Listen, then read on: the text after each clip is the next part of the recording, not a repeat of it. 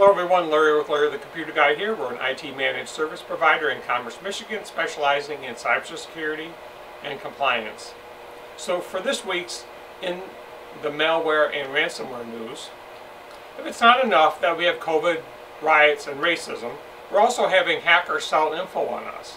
You see, the voter registration data of 186 million people are being sold on the dark web. And I have a few issues with this. First of all, this information is publicly available and is being bought and sold regularly by legitimate businesses. So why is this allowed? Why is our government selling this information? This buying and selling of this data is just setting us up for interference in our elections. The odds are 56% for your data being included in this information. The next thing in the news involves Microsoft. You see, Microsoft Teams has come under attack with a new phishing campaign.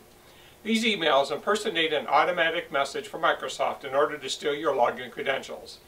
Be on the lookout for fake login information being requested from Microsoft. The next thing in the news this week has to do with Facebook once again. Be careful of shared links on Facebook. Currently there is a link circulating which, when clicked on, will redirect you to a website that tells you you've been hacked and you have malware. It then gives you a number to call to get instant tech support. Stay safe and have a great week.